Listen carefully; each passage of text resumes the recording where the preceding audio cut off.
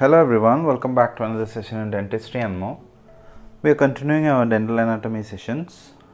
Today we have mandibular second molar. Last session we finished mandibular first molar. Mandibular first molar is a tooth with many features in each aspect. Let it be buccal, lingual, mesial, distal, and occlusal aspect has so many features, many fossas, pits, and many grooves. Coming to mandibular second molar, many features are not very prominent. So mostly the maxillary first molar and mandibular mandibular first molars will be having most of the features. So we'll start with our numbering system. We have three numbering system, as you all know: universal, Zygmonti, Palmer system, and FTA system. So universal system, since it is lower teeth, we have 1 here, 8, 9, 16, 17, and this will be 32.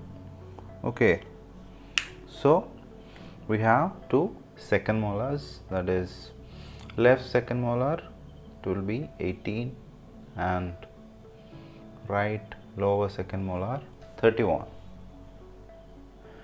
So when you are studying universal system, always you need to have 1, 8, 9, 16, 17, 24, 25 and 32 in your mind. After that you connect the particular tooth. Okay, so if 31 means it is a second molar, so you need to have 32 in your mind, that is third molar, right third molar. So the next tooth 31 will be the right lower second molar.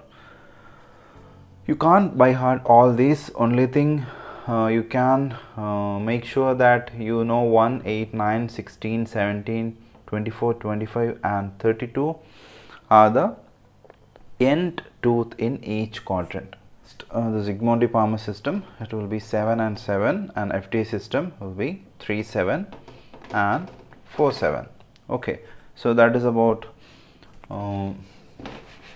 our systems of numbering. Next we have the dimensions and chronology.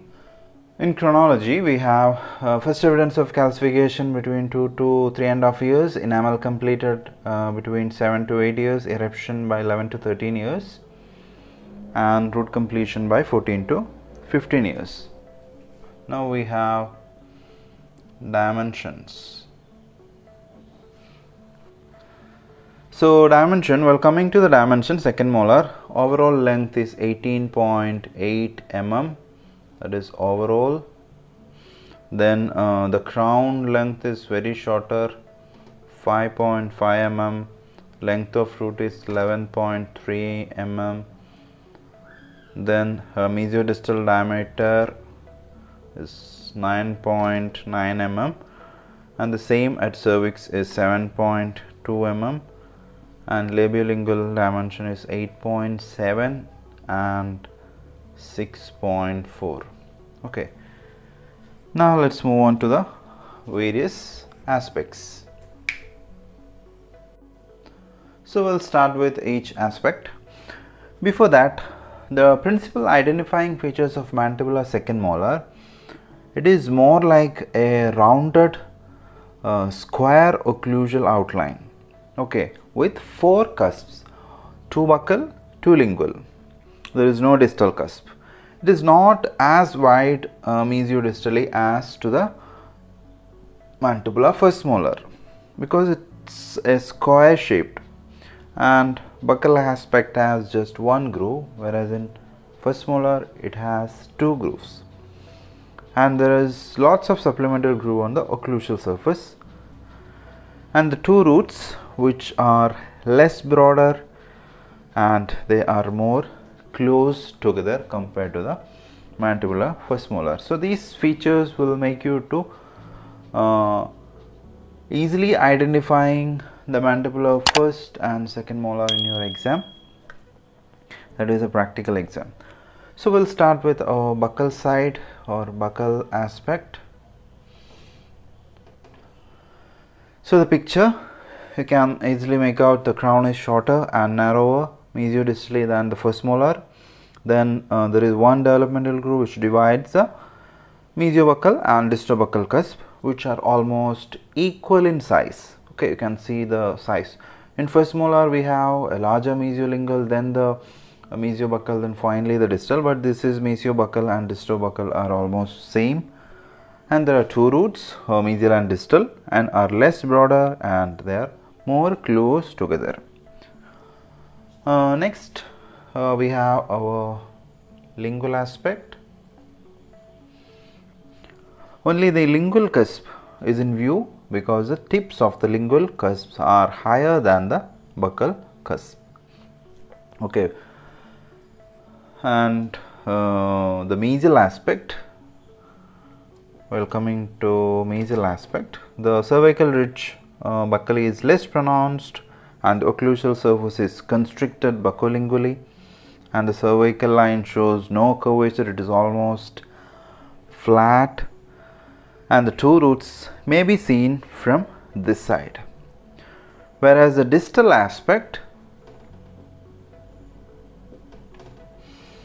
the absence of distal cusp and distobuccal groove compared to the mandibular first molar, and most of the occlusal surfaces can be seen from distal aspect just like any other tooth.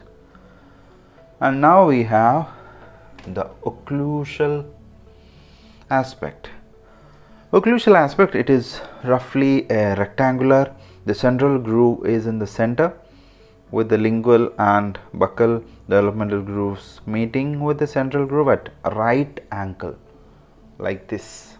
This is 90 degree. And there are focus, two buccal, that is mesiobuccal and distobuccal, and two lingual, that is mesiolingual and distolingual, and many supplemental grooves radiating from the developmental grooves. So that was all about mandibular second molar. As I said, there are less features compared to the mandibular first molar. Mostly the first molars will be asked for your university papers. Sometimes they will ask second molar, sometimes it will be a comparison of mandibular first and second molar. So whenever you are studying mandibular first molar, just go to the mandibular second molar and compare and study. It will be very much easier. The mandibular third molar is not very important on a exam point of view. Okay, so I'll come up with another topic in dentistry and more. Thank you.